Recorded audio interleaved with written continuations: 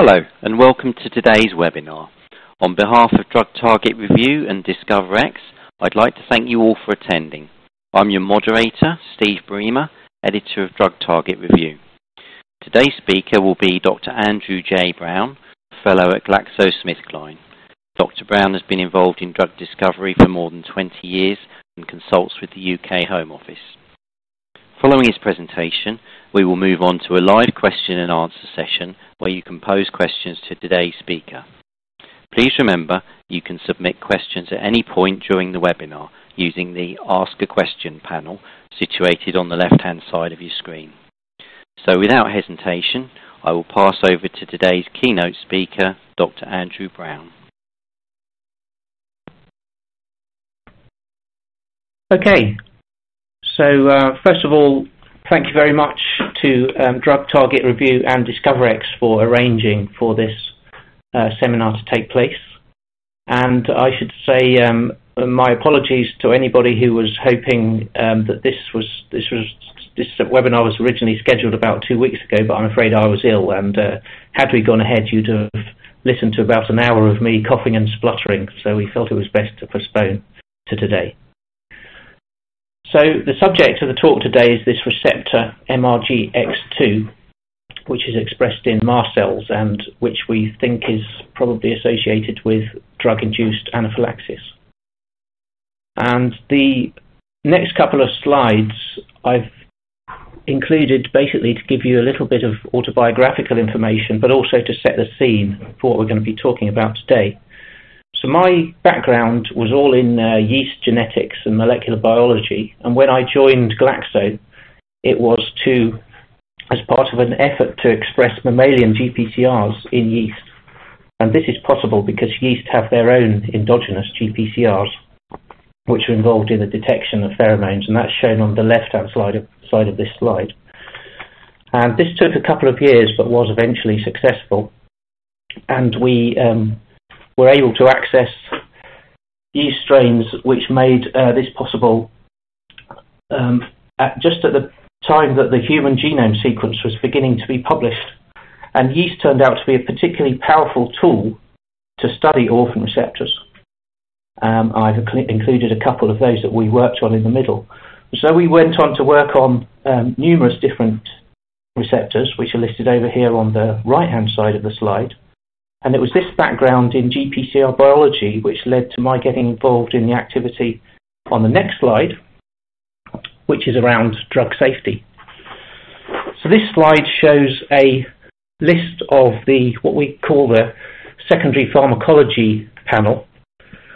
Now this is a set of proteins and targets where we know that drug interaction would cause a physiological effect, and in particular an adverse effect.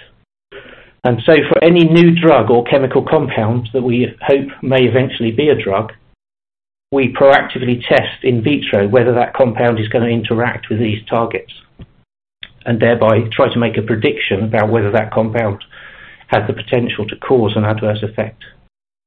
So there are roughly 40 molecular targets listed here, and that equates to about 55 different in vitro tests. And that's because for some of these targets, such as the GABA-A ion channel, we need to know whether that is activated or blocked or potentiated. And so for some of these proteins, they correspond to more than one in vitro test. So you can see that this panel involves about half of these targets are G protein coupled receptors. And I should also mention in passing that the list includes the sort of the archetypal, prototypical, if you like, secondary pharmacology target, which is hERG, and this is an ion channel which is involved in cardiac action potential. And we know that blocking this ion channel is associated with arrhythmia. I believe this was the first target that was required by regulatory authorities that needed to be tested for any new drug before submission. So what I'm going to talk about today is a G protein coupled receptor, a GPCR. It's not one of the ones on this list, but rather it's a new, in inverted commas, GPCR. And I'm going to consider what might be the adverse effects caused by interacting with that receptor, and to ask the question of whether we ought to test new prospective drug molecules at that target. So the receptor in question is a member of this family of 8 related genes. At least there are 8 genes in human. The situation in rodents is a little bit different, as we'll see. But we've just got to stick to talking about the human to start with. So these receptors, which can be regarded as orphan receptors, if you like, they have some sequence similarity to a very famous orphan receptor known as MAS, and that's where their name comes from. So these are known as the MrgPR, and that stands for MAS-related G-protein coupled receptor. And so there are four receptors numbered D, E, F, and G, and then there's MrgPRX, which is actually a subfamily of 4 different receptors, 1, 2, 3, and 4. And you can see that the receptor that we're going to talk about most today is the X2. And one other point I wanted to make on this slide was that this is the same nomenclature that you'll find if you go and look at the IUPHAR database, which is called the Guide to Pharmacology, a very, very useful database. However, the nomenclature that's used here can get a bit complicated, and so we'll talk about that a little bit more later. So I'm going to skip forward 2 slides, and just this slide is to summarize what we know already about this receptor. So MrgPRX2 is expressed in mast cells. It's a family A G-protein coupled receptor. It seems to have a quite narrow and specific expression in mast cells, and it's directly coupled to degranulation of mast cells. So if you activate X2, that directly leads to the release of histamine and whatever other inflammatory mediators are in those mast cell granules. So I hope we all know about antibody IgE mediated degranulation of mast cells, and this is classically what we think of as being the driver for allergy. So a person who has an allergy to, for example, peanuts, what they actually have are circulating IgE antibodies that are reactive against peanut allergens, and so only in those individuals peanut allergens will drive mast cell degranulation. And so this receptor, X2, effectively acts as a parallel mechanism that can lead to mast cell degranulation, and one that's independent of IgE, so it shows much less individual variation. And it's my premise, and you can see whether you agree with me by the time we get to the end of the talk, that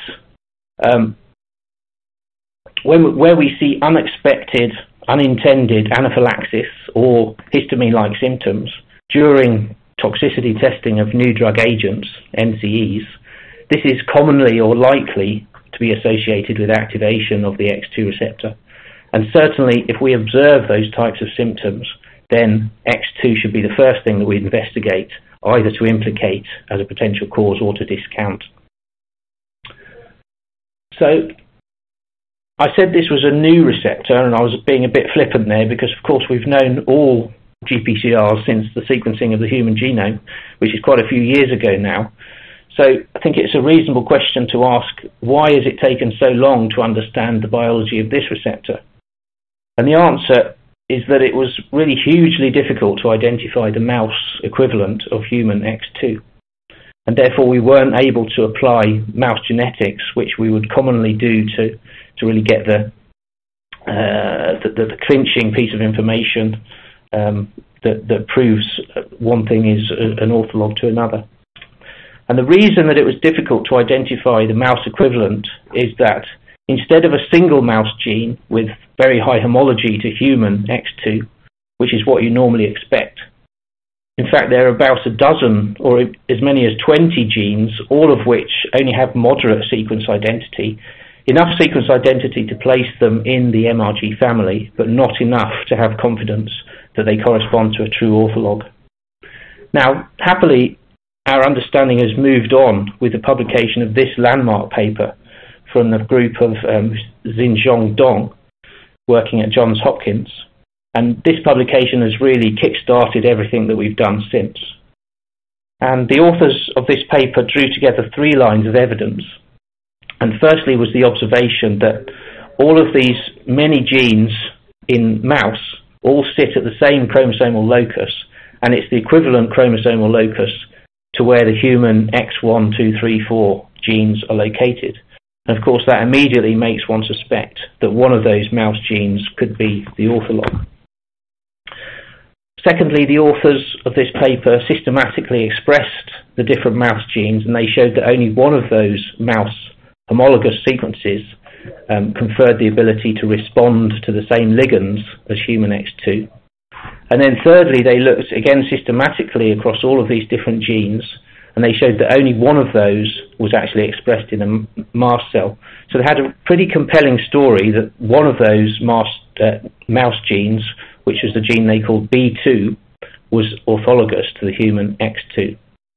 And they didn't stop there. They actually deleted that gene in the mouse, and they showed that the swelling and edema and other anaphylactoid effects that you can drive with X2 agonists, and in this case they used icatibant, which is a peptide. It's a medicine which is used, it's actually an antagonist of bradykinin receptors, but it activates MrgX2. They showed that deleting the mouse gene prevented the effects of icatibant. So putting this all together was a really compelling evidence that the mouse B2 gene was the ortholog of the human X2 gene. And this is a really important point because if you look at the literature, there's lots of references to the human X2 being primate specific or primate exclusive, and this paper basically showed that that was not correct. So far, all very interesting, but the proviso for us interested in developing pharmaceutical agents is that we often observe anaphylactoid effects in species other than mouse. Often that would be in a rat, dog, pig, non-human primate, and so on. So we reasoned that if it was possible to find the ortholog in mouse, then it should be possible in rat and in any other mammal as well. So we adopted a bioinformatic approach, accessing public domain data on genome sequence and a suite of different tools. And the outcome of that is shown on the next slide, which was basically a series of predictions for orthologs in other species. And you probably are struggling to read what those species are, but they are pig, mini pig, 2 different dog, 1 beagle, 1 boxer, rhesus, and the rat.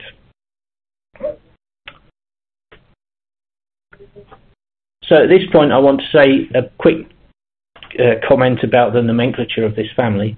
I've already mentioned that the IUFAR nomenclature is, for the human gene anyway, MrgPrX2, and then for the mouse gene, MrgPrB2, which is fine as far as it goes, but we now have a large family of 7 or 8 different genes, and it's going to become very cumbersome if we use a different name for each of those, where we are basically talking about the same receptor. So we've adopted a shorthand, which is that we call the receptor, irrespective of what species it's come from, MrgX2. And then where we need to be specific about the species, we define that with a prefix. So for example, the human, we would use little h, MrgX2, and then we're talking about the same gene as MrgPrX2, and so on, little m for mouse.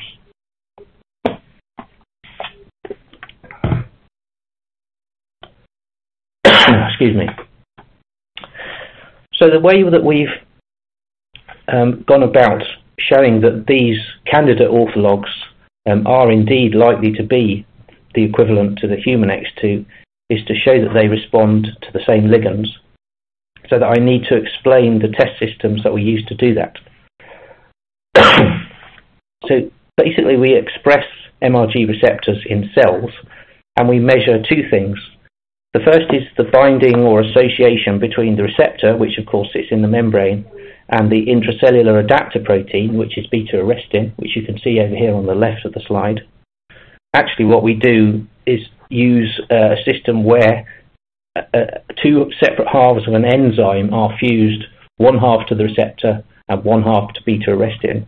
And we measure enzyme activity, which is only reconstituted when a ligand comes along outside the cell and activates the receptor, driving association between the receptor and the beta-arrestin. The other way that we look at receptor activation is good old calcium signaling. So the release of calcium from intracellular stores. And what we actually do is load cells with a calcium-sensitive dye and monitor that fluorescently. And again, we only see the release of calcium when a ligand activates the receptor from outside the cell. So in the last slide, I explained the general principles of how we examine receptor activation. And this slide shows the actual cellular systems that we use. On the left-hand side is the DiscoverX Pathhunter assay, and we've done a lot of this work actually in collaboration with the people at DiscoverX. So this is a CHO cell, and it's stably transfected with the fusions of both the receptor and the beta-arrestin, and that allows us to measure the association of beta-arrestin driven by agonist. But an important fact to remember is that the receptor here is perfectly functional, and if you activate it, you will also see an intracellular calcium release. So we can actually measure both calcium and beta-arrestin in the same cell. On the rest of the slide, you can see the systems that we use internally at GSK, and they use either UTOOS or HEC293 cells, which are immortalized human cell lines. And rather than using stably transfected cells, we've generated baculovirus reagents for the receptor. We introduce those into the cells. In some cases, we also introduce G-alpha-16 subunit, also using a baculovirus. And the reason we do that is because that can sometimes potentiate the calcium response. So all of these systems have their own benefits, advantages. The DiscoverX, we like that because it gives you a degree of confidence looking at both readouts in the same cell. If you see both of those activated, you have confidence that what you're looking at is probably mediated by the receptor that's been introduced. The consideration with the DiscoverX assay is that at present it's only available for the human receptor. So if we want to look at other orthologs, that's where we go to the UTOOS. And we've built baculovirus reagents for all of the different candidate orthologs that I listed on the previous slide. So we use human as a control. We've also introduced mouse, which is the same gene published by the Dong group. And then our predictions of rat, dog, mini pig, and rhesus we've introduced into UTOOS cells. We've also used human MrgX1 rather than 2, which is the most closely related receptor, which also allows us to look at specificity of some of the agonists. And then finally, I'm not going to present much data using the UTOOS system, the HEC293 system, but that would be what we would likely go to if we were to do any compound screening. So in doing any of this work, it's important to understand whether the cells that you're using endogenously express the receptor that you're studying. And so here we've shown that the UTOOS cells are a clean host for expressing MrgX receptors. On the left-hand panel, you can see cells treated with a panel of ligands reported to activate either 1 or 2, X1 or X2, and you can see that in no case do you see any significant calcium response. In the middle panel, you can see the effect of histamine. So there is an endogenously expressed histamine receptor in the UTOOS cells, and that gives you a nice calcium response, which we've actually found to be quite a useful control. And there also seems to be a bradykinin receptor, so LysBK is an agonist of bradykinin receptors, and that also gives you a calcium response in these UTOOS cells. And then finally, on the right-hand side, it's also important if you're starting adding in additional G proteins to make sure that those G proteins themselves don't start to confer responses to the ligands that you're interested in. And here we've shown that with X2 specific agonist, which is compound 4880. You don't see any calcium response to that if you just add G16. So the next slide is a summary of quite a lot of work. Several months' work, I should think, went into this. And this shows the effect, the results from adding in the ortholog X2 receptors. Now remember, in each case we're looking at calcium release up the y-axis. The top left-hand panel shows where we've added the human MrgX2 receptor, and the ligand in all cases except one is compound 4880, and I'll say a little bit more about that on the next slide. As expected, human MrgX responded and gave a calcium response to 4880.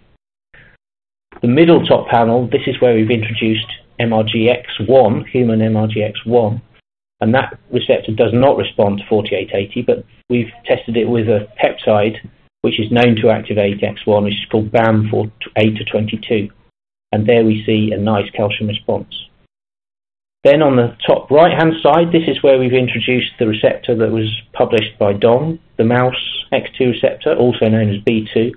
Again, we see a response to compound 4880. And then the 6 panels below are our own predictions of orthologs. The rat, which is the middle left-hand panel, you can see a response to 4880. Now, the situation with rat is more complicated than I've explained so far, because in the rat, a little bit like mouse, there's been these replication events which have resulted in a large family of homologous genes, but where none are sufficiently similar to be identifiable necessarily as the ortholog. So what we did here was to take the 4 strongest predictions of orthologs and express each one in turn, and we found, a little bit like the mouse, that only one of those was able to respond to 4880, and that's the data set we're presenting here, and that's the one that we suspect corresponds to the ortholog. And then we've got dog, boxer and beagle, mini pig, pig and rhesus, and in each case the gene prediction that was made gives a response to 4880, so we suspect that these are the real orthologs. I should also say that the situation with the other species was much simpler in that there was a single unambiguous prediction for the ortholog, and in each case we saw the 4880 response. So there's an important conclusion from this slide, and it sounds like a trivial one again, but it is that MrgX2 is conserved across mammals. And I say it's important because, again, if you go to the literature, you will find many references that this gene is primate exclusive, and so this is something that we certainly do not agree with. So it's worth saying something about this compound 4880. This is actually a polymer. You can see the structure down here. It's got this phenolic unit with a side chain which exposes a secondary amine center. And you can see also here, this is the data using the DiscoverX assays for activation of human MrgX2 by 4880. This is a very interesting agent because this was used for many decades as the gold standard mast cell degranulating agent, actually long before we understood that the degranulation was being mediated by the MrgX2 receptor. The other ligand that we have tested is cortistatin 14, and it is active in our assays, but we tend not to use it routinely due to cost primarily.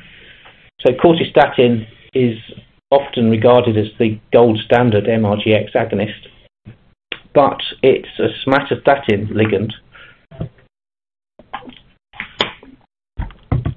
Excuse me. It's a somatostatin ligand, and its potency at MrgX2 is about 1,000-fold less than at somatostatin receptors. And as a result, you need to use vastly more to run an MrgX2 assay, and you end up using about a vial every experiment, which has a major cost implication. Whereas compound 4880 is very cheap.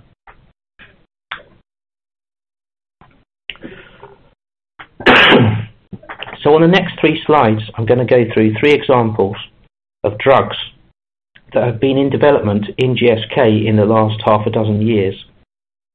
None of these are still being progressed, and all of their structures have been published or in the public domain, although I'm not going to describe the structures, all of them, within this talk. So for each of these examples, in vivo testing had thrown up unexpected histamine-like symptoms or anaphylaxis. And at the time those animal studies were being done, there was no known mechanistic cause. In the case of this example,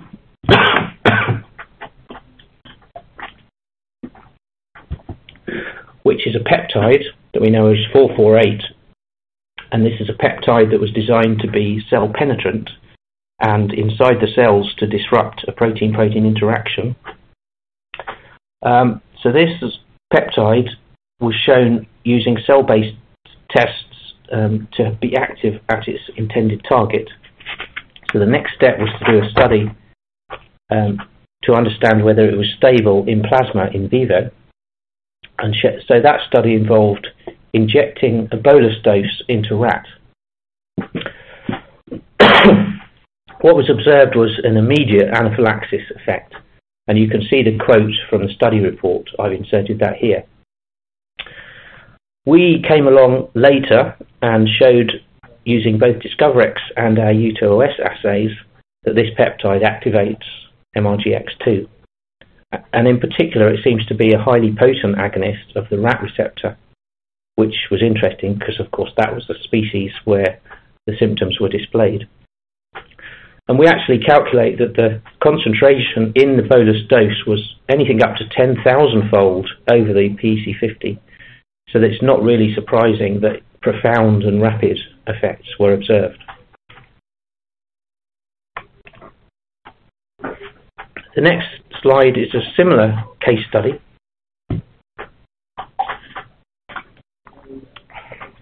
But in this case, it was a small molecule and not a peptide.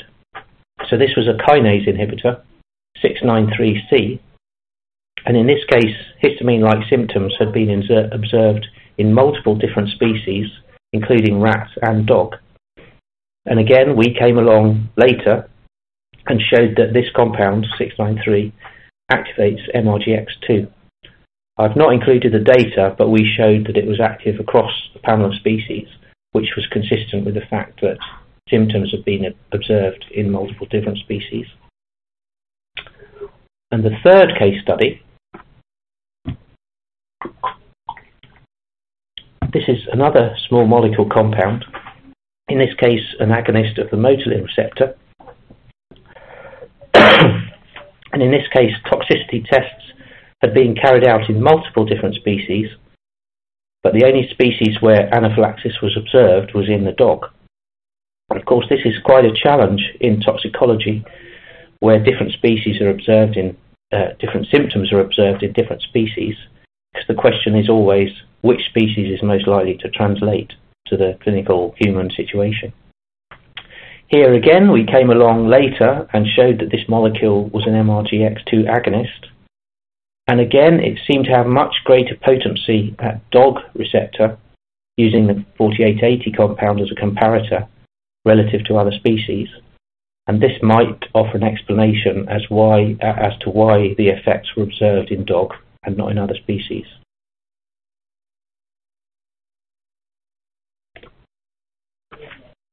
So I wanted to say a little bit more about the mouse MrgX2 receptor, also known as B2.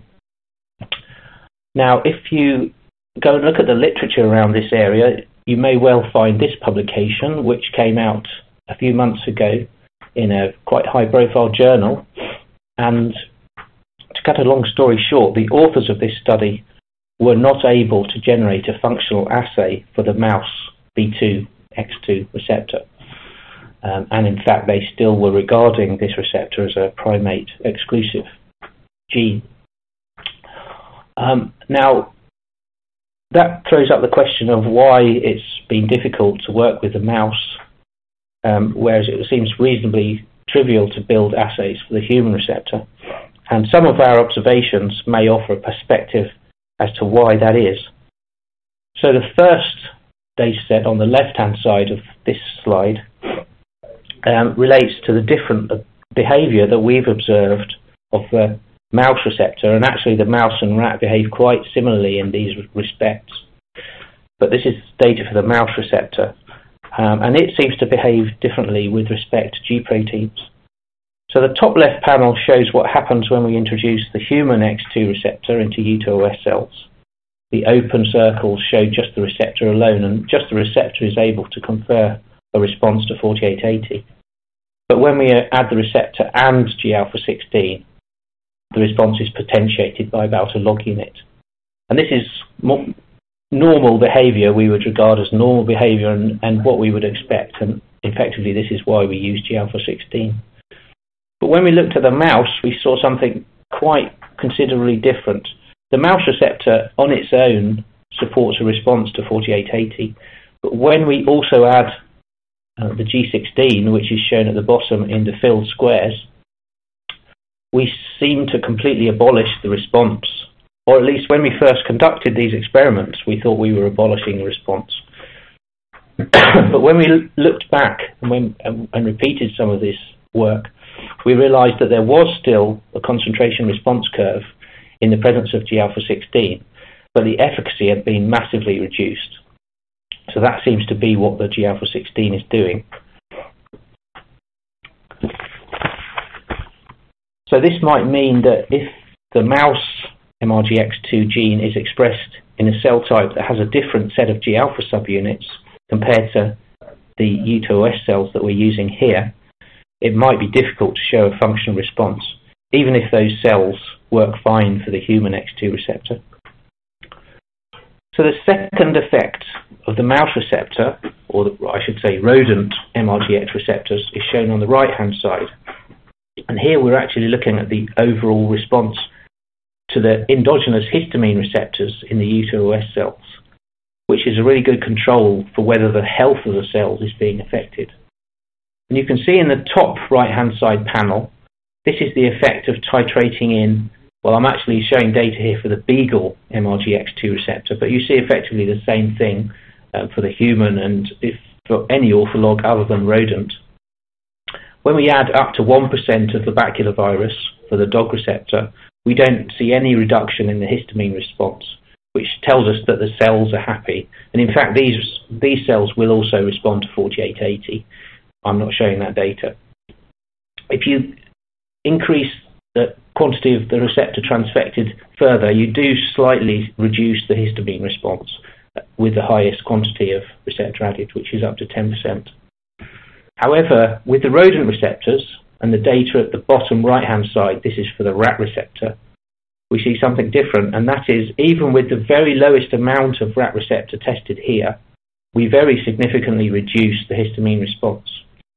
And actually, if you look down a microscope, you can see that the cell health of these cells that have been transfected with the mouse receptor is being impacted. They look visibly different. And in fact, they don't give a response to 4880. And for the mouse and rat receptors, we've had to titrate the virus down far below the quantity that we would normally use. And that's because the rodent X2 receptors seem to be much more toxic to cells than the other orthologs. So it's probably a combination of these two different behaviors of the rodent receptors, the different behavior in context of G proteins and the toxicity, which may be the reasons why other authors have struggled to generate functional assays for the mouse receptor. So a really remarkable feature of MrgX2 is that it's activated by so many different peptides. And for this slide, we've tried to compile the activity data, agonist activity data, for all the peptides that have been published to have been tested at MrgX2, both the ones that were active and the ones that were inactive. And we've also included data for 19 peptides that we've tested ourselves using the DiscoverX assays. And that includes the 448 peptide that I mentioned had caused the anaphylaxis in rat. And the result is that we see a quite striking relationship, apparently, between the potency at MrgX2 and simply the net charge on that peptide. And in fact, every single peptide that's been published or which we've tested that has a net charge of 3 or greater, plus 3 or greater, in other words, is quite highly basic, has some detectable activity at MrgX2. And this is now true for nearly 50 peptides in the set that we've tested. It will be very interesting to go on and test larger sets of peptides to examine how far this relationship actually holds.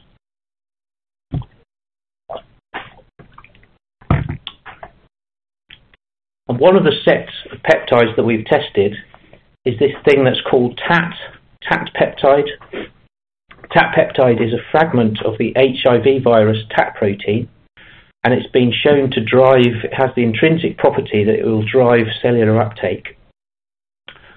And it's the sort of progenitor peptide of a whole field now of cell-penetrant peptides, which have started to be used as, by attaching them to other cargoes, and that allows that cargo to be cell-penetrant also. So we've shown that the TAT peptide is active at MrgX2. It's an agonist, and the data from the DiscoverX assays are shown here.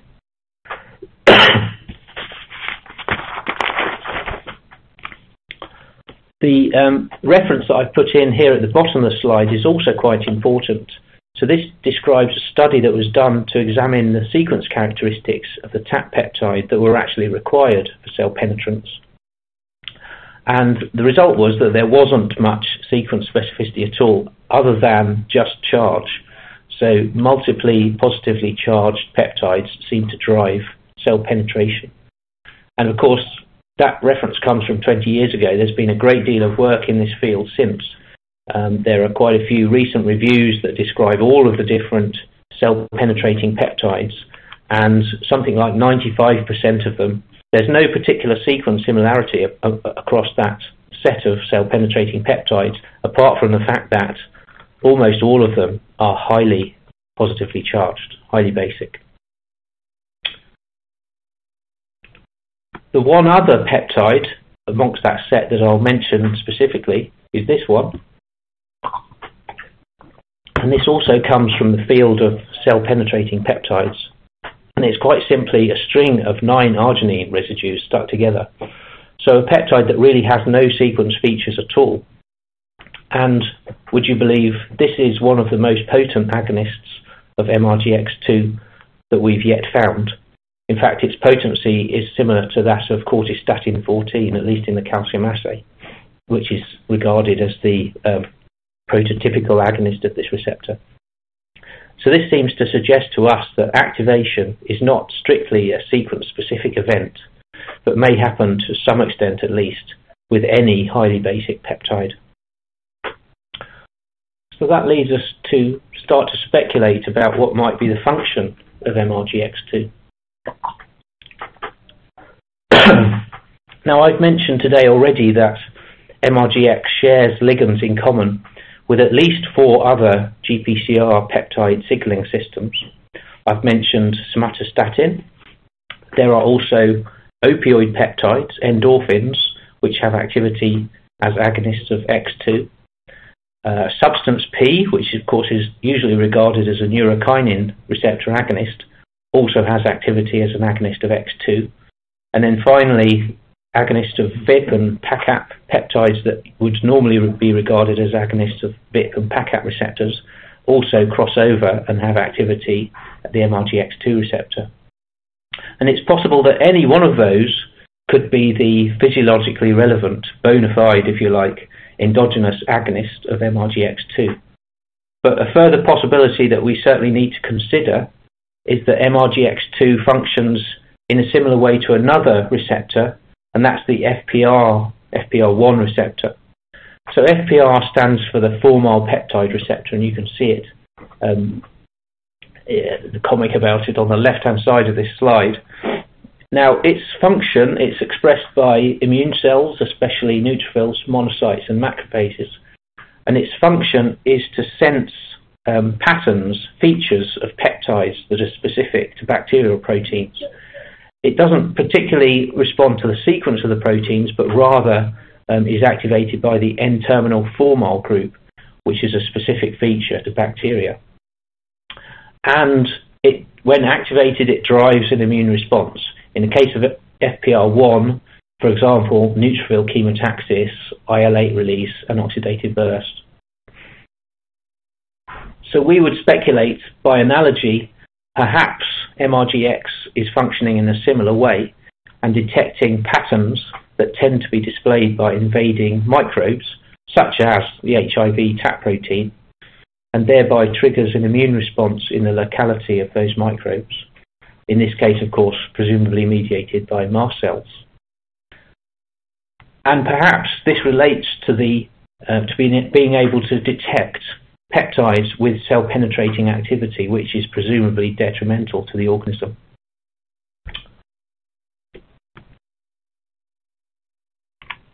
So I've got one more example of a novel MrgX2 ligand that I'll share with you today, and that's the antibiotic. It's a glycopeptide, it's vancomycin. So vancomycin has been used for many decades in clinical settings, and it's been known for at least 30 years to cause a characteristic set of side effects in man, which are known as red man syndrome. And this is an archetypal anaphylactoid-like response which involves redness, rash, itching, and sometimes also headache, fever. We've shown, using both the DiscoverX and the U2OS cell assays, that vancomycin is an agonist at MrgX2.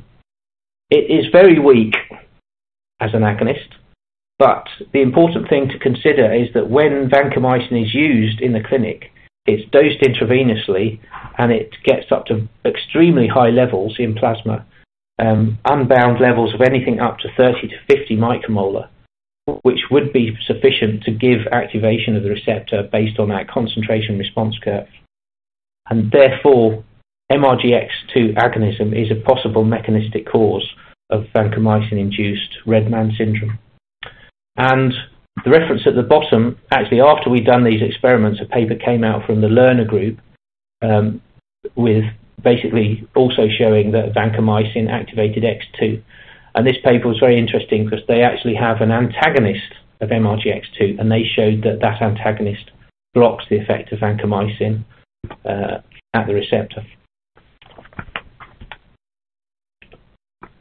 So we've done, alongside the experiments that have shown that this receptor is very promiscuous towards peptides, we've done some parallel work screening small sets of drug-like compounds, and we've shown that similar to the story with peptides, the receptor is very promiscuous, very frequently activated by drug-like compounds and predominantly by basic compounds. So bringing us back to where we started, based on the adverse effects that we believe agonism of MrgX can induce, combined with the high frequency with which we encounter MrgX2 agonism due to the apparent promiscuous nature of this receptor, we've now added this target to our secondary pharmacology panel. I think it's actually been deleted off this slide when I transverted it, but oh no, there it is, in the middle of the GPCRs, MrgX2. And so we now routinely test against this whole panel, which includes MrgX2, all of the compounds which are coming out of screening and prospectively going into clinical development. So finally, a few take-home messages.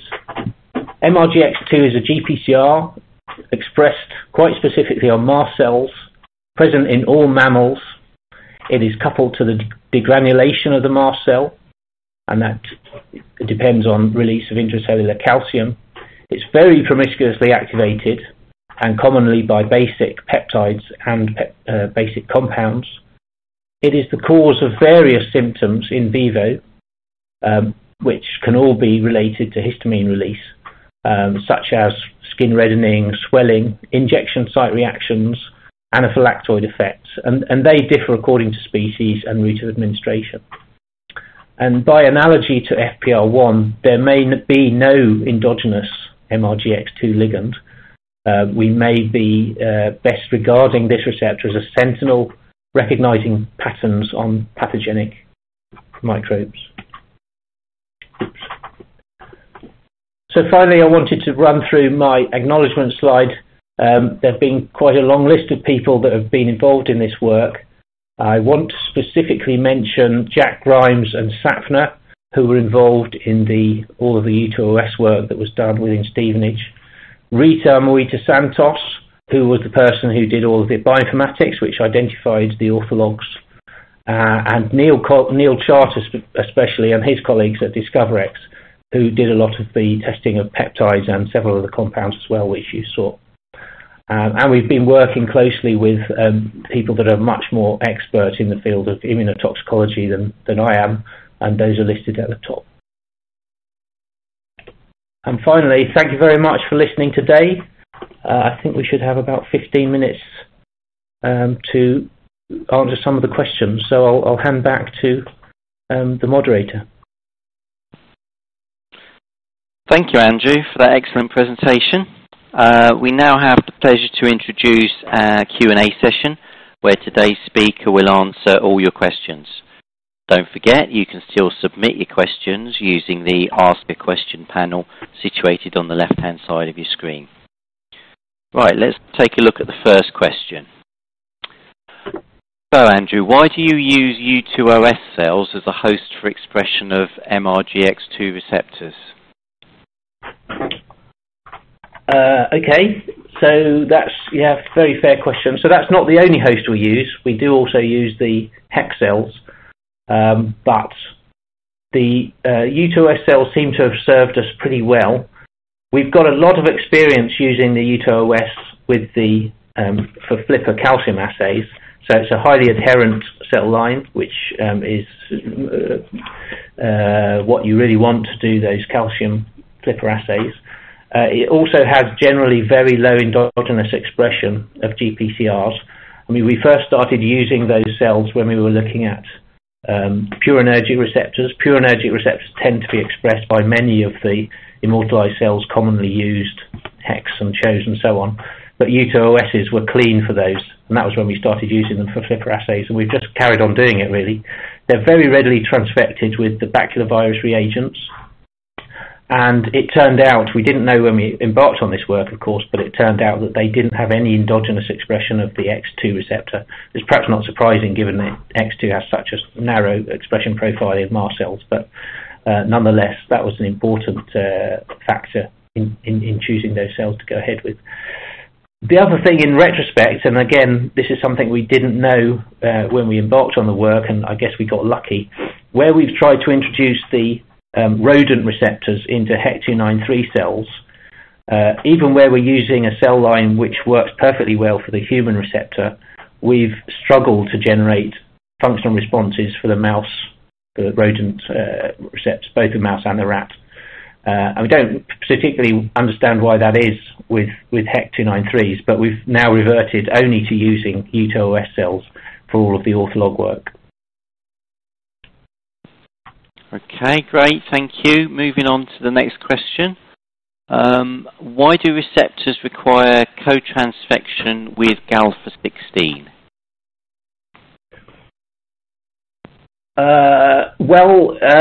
They don't always. Many, and of course, co-transfection, as I mentioned, with the rodent receptors, that was detrimental to the response. But it's advantageous because it potentiates the response, and that means that you've got a much wider spectrum, much wider concentration range across which you can detect activation. And also, I don't know if you noticed, for some of those 4880 curves, the top of the curve was not at all well defined in the absence of G-alpha-16, whereas because you've potentiated with G-alpha-16, you can define much better the upper asymptote, and that means you're getting a much better estimation of what the PC50 is. So it's probably possible to work on these receptors without using G-alpha-16, but in some cases it's definitely preferable to have it in there. Okay, thank you. Next question. What affinity for the receptor do you think is required for an allergic reaction? Is 150 micromole sufficient? 150 micromolar. So in the case of vancomycin, I'm trying to remember what the actual potency that was, but I would probably say not 150 micromolar would be an extremely high concentration of any drug to be present in an in vivo situation. this question about what activity, and we should clarify that we're not measuring the affinity of any of these agents for the receptor in any of the assays that we've run.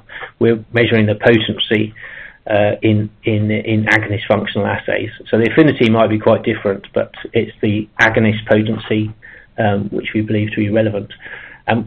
Where we've tried to relate the concentration that was present in the in vivo studies, which had caused the anaphylactic effects and the histamine-like symptoms, that does seem to equate to the concentration response curves that we've observed in the in vitro assays, at least to some extent. So if we're seeing only an EC10 effect at a particular concentration in our in vitro concentration response curves, that it would be unlikely, we would regard that as unlikely to cause an effect in vivo, whereas if we go to EC50 or EC80, at those equivalent histamine-like symptoms have started to be observed. Okay, thanks. Moving on. Here's another one. What are the symptoms of anaphylaxis in different species? Okay. Yes. So I almost put a slide on covering this one, but so there are certain common features. So the redness and swelling is consistently observed across multiple different species, and probably also in man, if you think about the red man syndrome and the injection site reactions which are observed with many of the injectable peptides that were described in the Dong paper.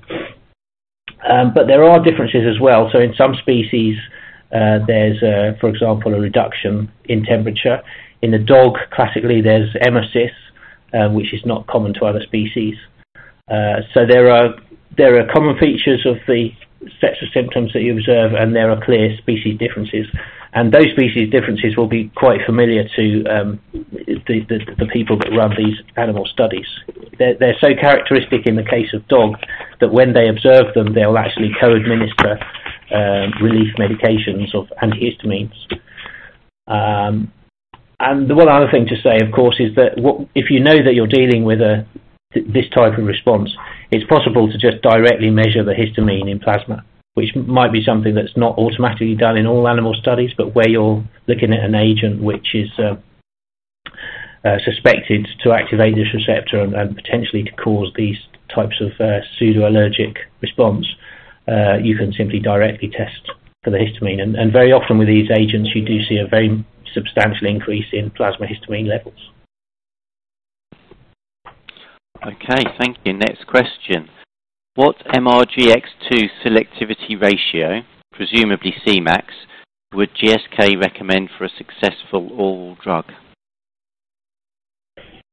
I assume that's the ratio to the primary target. We have, to Cmax. So as I was mentioning earlier, we've tried to relate the Cmax from studies where allergic effects have been observed to the PEC50, and that it seems to correlate reasonably well in the very limited data set that we've got so far available. So where we see an EC50, if the Cmax is at the EC50 or greater, then we would suspect that there would be a chance of having an allergic reaction. It's quite difficult to define a ratio because this is not a side effect which is necessarily life-threatening. It will be very challenging to take a molecule forward for some indications that causes these types of allergic reaction, but for other indications it will be regarded as tolerable. So it's quite a different situation compared to some of those other targets in the secondary pharmacology panel, such as HERG, where you would be struggling in any situation to take a drug forward towards the regulators. In this case, we know that there are many medications which are agonists of X2 and are causing allergic reactions, but they are in clinical use, such as vancomycin. So you would have to say that it's a case-by-case consideration. All right, thanks, Andrew. Here's another one for you. How well do in vitro assays translate to in vivo effects? Yeah, I think I've already answered that one in the previous couple of questions. So. Okay, we'll move on to the next one then. Why have some authors been unable to replicate the finding that mouse MrgB2 responds to gold standard MrgX2 ligands? Yeah, so I mentioned that in the slide. I mean, our suspicion is that because mouse receptor is toxic, if you use some approaches to generate a function, to construct a functional assay, they will not work, and they won't work specifically for the mouse receptor. So just because you've built a certain type of assay, whatever that might be, functional agonist assay for the human receptor, human X2 receptor, it doesn't necessarily hold that the same approach is going to work for the B2. And that's been the finding of our work. It's been much more tricky to generate assays for the rodent receptors than for all of the other orthologs, human or dog or pig or so on. Okay, thanks. Here's the next one. What has happened in the rodent chromosomal locus? Okay, I can see you've got the next question on down is somewhat similar. Why are the rat and mouse orthologs so divergent?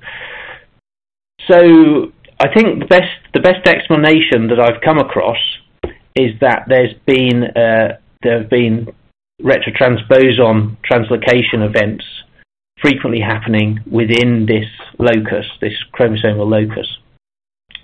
And the effect of those has been to duplicate the sequence and also to drive a divergence substantially away from the sequence that there is present in human. But the fact that those receptors, which are so weakly conserved at the level of sequence, are actually quite strongly conserved at the level of their pharmacological profile. So we've listed quite a lot of ligands now today which have common activity between the B2 mouse receptor and the X2 human receptor. There seems to be quite strong selective pressure maintaining that pharmacological activity profile and also the expression profile. So notwithstanding there's been very frequent transposon insertional mutagenesis within this locus, the expression profile of this particular receptor, one of the many homologous genes within this locus in the mouse, one of them is specifically consistently expressed in the mast cell. So that seems to be the process that's happened, and specifically within the rodent lineage, and that is supported if you look at the rat structure of the rat locus as well. Something similar has happened, but it's not the same process. So there's the copy genes that are present in mouse are not highly related to the copy genes that are present in rat. So actually the level of sequence identity between the rat and the mouse is not especially high. It certainly wasn't enough to be able to define a single ortholog from the rat, and we still had to go through that process of expressing multiple different rat receptors to find the one which was responsive to the 4880. Okay, thanks, Andrew. Just a couple more questions left. What is the strategy for testing for MrgX2 agonism during drug development? Okay, so as I mentioned in the slide, we've added the MrgX2 receptor to our secondary pharmacology panel. So I said there was about 40, there's now 41 targets in that panel. And basically all compounds that are coming through early phase drug discovery, which is to say screening and in early phase lead optimization, are tested against this panel. And that's somewhere between 800 and 1,000 compounds every year. So it would not be practical to be able to test all of the different orthologs at that stage. So we only test the human MrgX receptor within the context of that panel. But we do maintain as available assays the various different orthologs. And basically where a program encounters an issue, either with just activity of the receptor, but actually more frequently it's where they've moved in vivo and started to observe histamine-like symptoms, they're retrospectively coming back and looking across a broad array of different ortholog species for activity. Excuse me. Okay, thank you, Andrew. Unfortunately, that's all we've got time for today.